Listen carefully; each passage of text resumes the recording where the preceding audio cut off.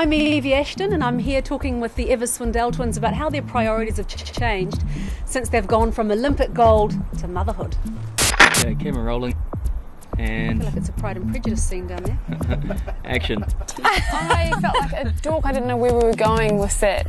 I know. Really cute and defensive. They can cut that. Yeah, they leave chunks behind them, and all those little bits in between. I would lick my floor. I needed someone to come in, and no one was coming in.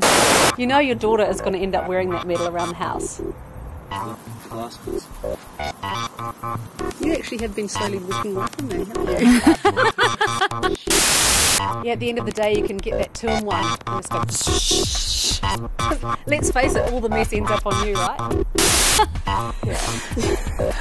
So does cleaning actually excite you now? It's addictive. Yeah. With these products, it's definitely addictive. Do you ever just pick your cat up and go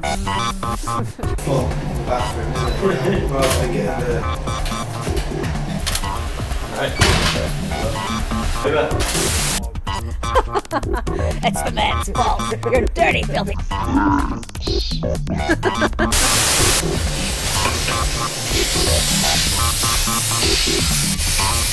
What are you talking about? It's not hard.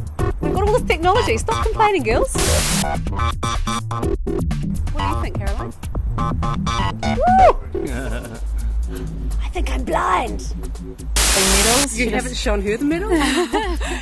No. Do you let her wear them around the house? I don't think I've even brought them out. You're joking? No.